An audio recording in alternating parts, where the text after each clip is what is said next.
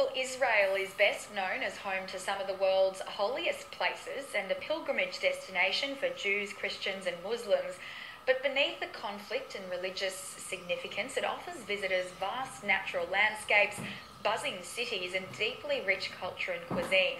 Travel writer Nina Karnikowski visited recently and joins us now to tell us all about it. Nina, great to see you there today. Tell us what you made of it, what you found most fascinating about Israel and whether it was somewhat different to what you were expecting. Hi, Leanne. Well, yes, it was absolutely so different to what I was expecting. As you say, you often hear these bad news stories from this part of the world, but there is just so much more to see there, and I'm so glad I got there because it's one of my favourite destinations now. I mean, we started in Jerusalem, which is obviously all about the pilgrimage sites usually, but it's actually got the most incredible food scene there too. We went out into the Judean plain areas around there and we learnt how to make sourdough and visited little goat farms and the first buffalo dairy in Israel, a tiny craft brewery because the craft brew scene there is just going off at the moment. After that, we went down past the Dead Sea because obviously you need to have your Dead Sea float there, lowest point on Earth, and then made our way through to the Negev Desert where you really get that otherworldly, the biscuit-coloured landscape. You feel like you're in the middle of nowhere. And yet it's also an incredible food bowl there too. There are all these little farms and vineyards. We stayed on one of them called Karmei Avdat Farm and went and had dinner at a local's house. It was really a very cool experience. And of course, in the Negev Desert, you have the Maktesh Ramon, which is the biggest erosion crater in the world. So it's kind of like Israel's version of the Grand Canyon.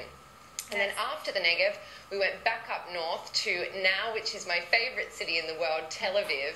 I mean, that is truly a city that never sleeps. We partied there until 2:30 in the morning, and the guy who took us out thought that we were nanas for going home at that time, because that's when it all really heads off there.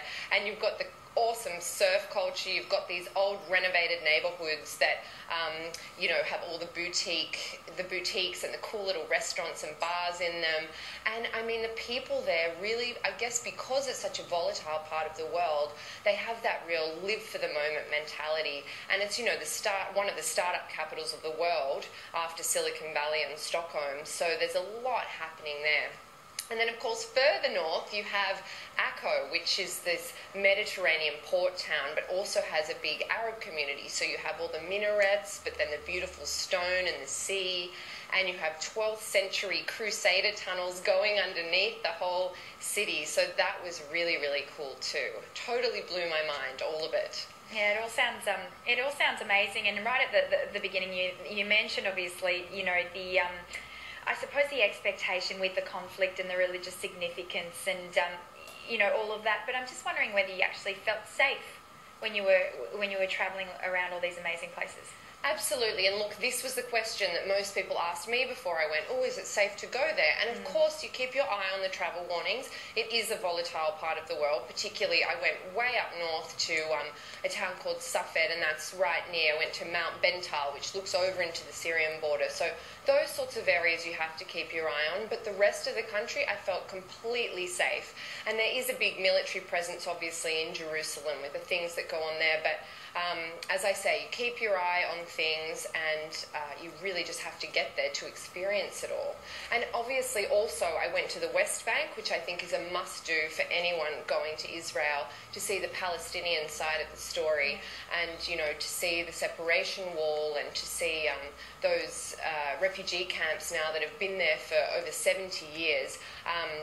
That's a really important thing to see, and I felt incredibly safe there as well, which was a real surprise to me. And of course got to stay in the Banksy Hotel there, the walled-off hotel, which I had heard so much about. Obviously an art hotel with all of Banksy's works there, but a really great museum there as well, so that you can understand the conflict better. And I came away just with such an education from there. Nina, you've mentioned obviously all these wonderful places up north and the south and now to the west. How easy was it to actually get around? Oh my gosh, this is the thing. It's so easy because this country is 367 times smaller than Australia, would you believe? So it takes about 5 hours to get from the top to the bottom. You can either hire a driver or rent a car. I did both, and I mean, driving there was so amazing because the highways are kind of like better than anything you would find in Australia or America, and the only thing is that the drivers are quite pushy, so you just have to have confidence and ignore the fact that they're beeping at you before the lights have even changed, and you'll be fine. Yeah, I guess it puts it into context as to how big Australia is when you compare it to somewhere like Israel. Exactly. Yeah, just before we finish up, I mean, you so often think about hummus and tahini and those beautiful, Israeli salads. What was the food like? The food was just incredible. I mean, some of the best that I've had in the world. You have, like in Jerusalem especially, there's a really burgeoning food scene there. There was a restaurant called Eucalyptus there. I mean, it is the hummus and the tahini and all of that, but it is so much more. It's all about the produce in Israel and about doing creative things with it. I mean, imagine all of those cultures that have come to play there.